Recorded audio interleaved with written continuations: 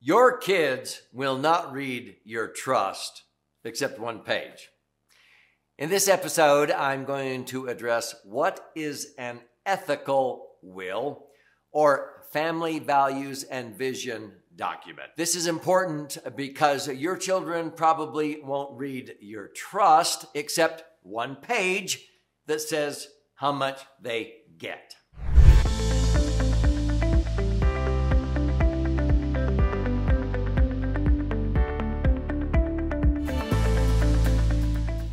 So I'm Doug Andrew, and I've been helping many thousands of people now for north of 48 years optimize their financial assets and minimize taxes. But many thousands of people have come to me, even though I'm not an attorney. I do teach attorneys how to set up equal opportunity trusts and how to establish what I call family banks. And many times, a lot of these attorneys need continuing education. And so I do advanced continuing education for tax attorneys and CPAs. But I'm not an attorney, and I don't want to profess to be.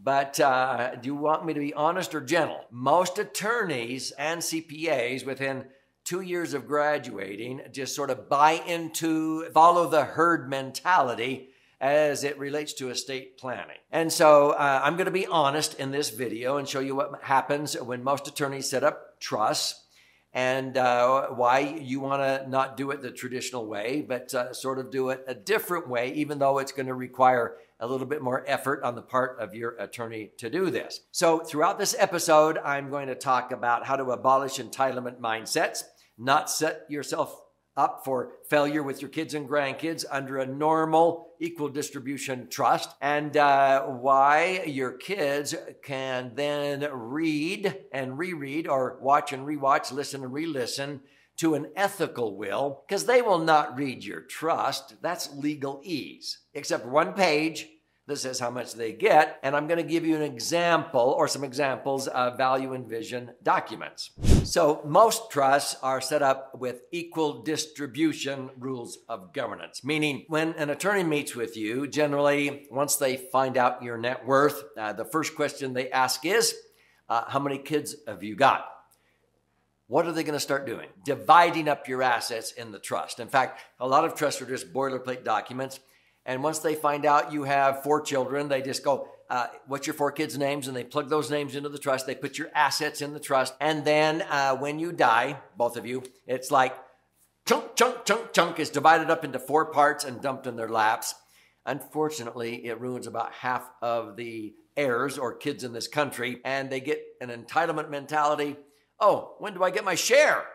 As if they deserve it. They're entitled to it. So a lot of people come to me to abolish that entitlement mindset because they feel like their kids are hovering around like vultures waiting for them to die so they can get their share, their piece of the pie. So that's why I wrote a book called Entitlement Abolition, and I'm going to gift you a copy of this book at the end of this episode, and you'll be blown away when you read and study this. That's called an equal distribution trust, and I often teach, and there's nothing more unequal than the equal distribution to unequals, and people think, what?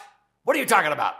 And I explain it usually this way. Our Creator does not give equal distribution of blessings, let's say of health, to all of us, regardless of how some of us, including myself, may choose to abuse our bodies at times, okay? Our Creator doesn't give equal health to the person who abuses their body, takes harmful substances, and sits around and doesn't exercise, and the other person does. I'm going to give you the same health as them. No, our Creator gives us equal opportunities, not equal distribution. When people begin to understand this, I recommend they change their trust, or if they haven't set one up, that they redesign it to be based upon rules of governance based on equal opportunities. You give the equal opportunities to all your kids and grandkids, and they have to have skin in the game. They don't just, get a bunch of money dumped in their lap. They have the ability to be responsible and accountable. And if they get good grades, they get a scholarship. Maybe the family bank matches, because this is all under what I call a family bank. So you can match it, or they can borrow money at a low interest rate and they pay it back. If they can't pay it back with money, they pay it back by mowing lawns, painting, shampooing carpets, or whatever. But they will learn that it's not just a handout. You're there to give them a hand up, not a handout. You will empower them. You want to give them equal opportunities while they're alive. And then when you die, they're not shocked. What? I got disinherited? No, they never expected it because you never led them to believe that they would just deserve a piece of what you built. Okay? Now, whenever I've talked about this to most people, they go, I want an equal opportunity trust, not equal distribution. Well, unfortunately, most people have equal distribution trust, so they have to change it. And it's easy to amend. Sometimes it's just having some documents, an ethical will. So let me give you a few examples of this as we go through. As I mentioned, your kids won't read the trust except the one page that says how much they get. Well, they will read your values and vision statement or your ethical will.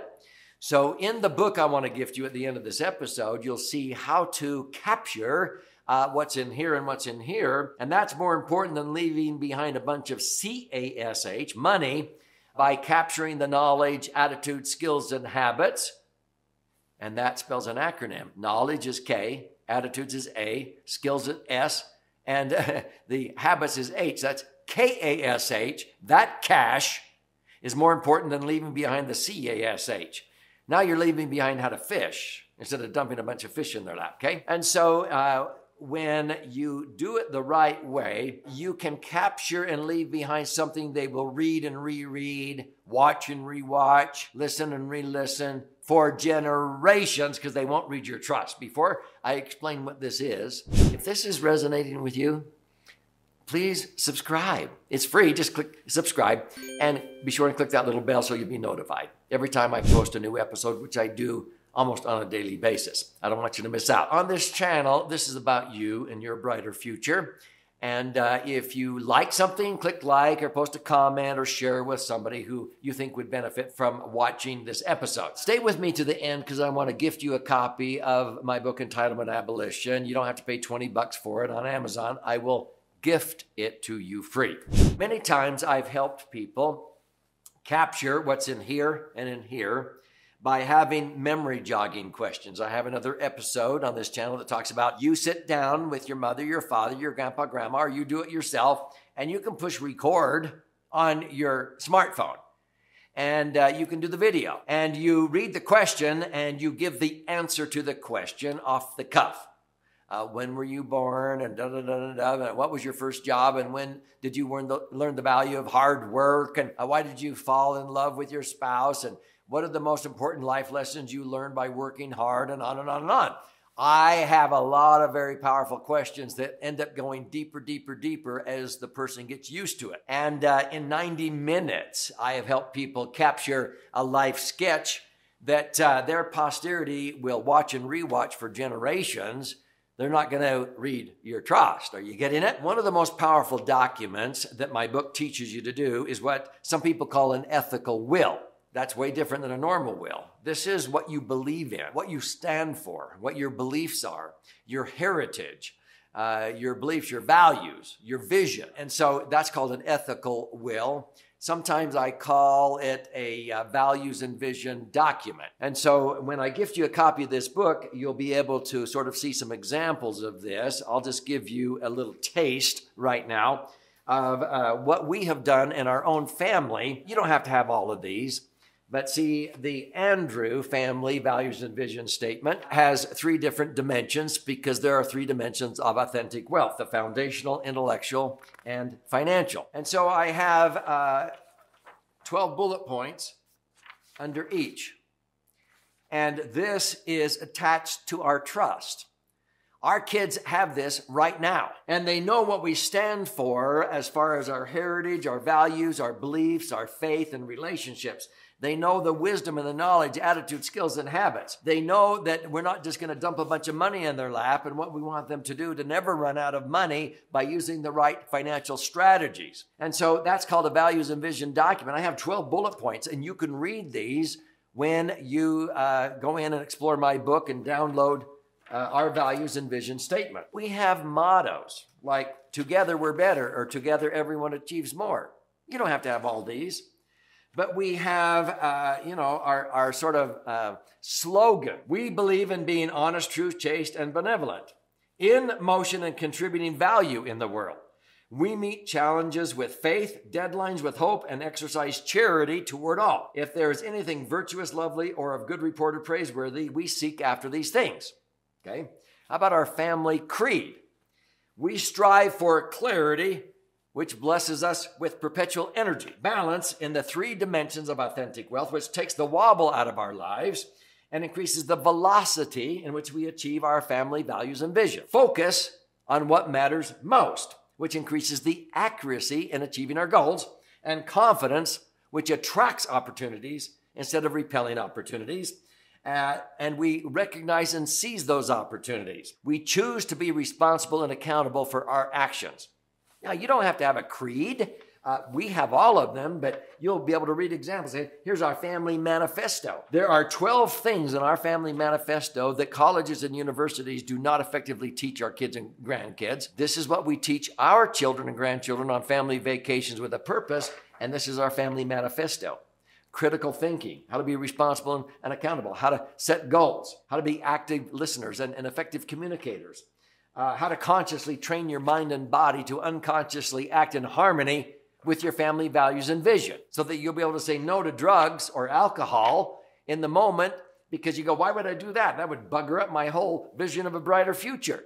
You wouldn't believe how many kids don't have that vision in their head. Our family laws of lifetime growth. I took these from Dan Sullivan. We strive to make our future bigger than our past. We make our learning greater than the experience. We make our contributions bigger than our rewards. We make our performance greater than the applause. We make sure our gratitude is greater than our success. We strive to make our enjoyment greater than our effort. We make our cooperation greater than our status. We make our confidence greater than our comfort. We make our purpose greater than the money. We always make our questions bigger than the answers. Now, that's just a taste. So these are the types of things we want to leave behind to our posterity, and they will read and reread and recite and watch those and capture the memories and the experiences, good and bad, for generations. That's an ethical will or a values and vision statement. When you leave behind your beliefs and what you have in here and in here, they will cherish that. They will not read your trust. Does that make sense? So if you want to learn how to do this, I would love for you to get a copy, complimentary, of my book, Entitlement, Abolition. Here's how you can claim your free copy. You simply go to entitlementabolitionbook.com, click on the link below, contribute a nominal amount towards the shipping and handling. I'll cover the rest of that cost. And you have to have skin in the game. Then you'll appreciate and you'll study it. But I will pay for the book. And then there's options there to listen and learn or watch and learn. There's even an 18-hour masterclass. If this wakes you up and you want to implement, you can invest in the 18-hour masterclass, which is a big, deep dive into implementing all of these ideas. There's 12 chapters in this book. But this is about you, your loved ones, and their brighter future.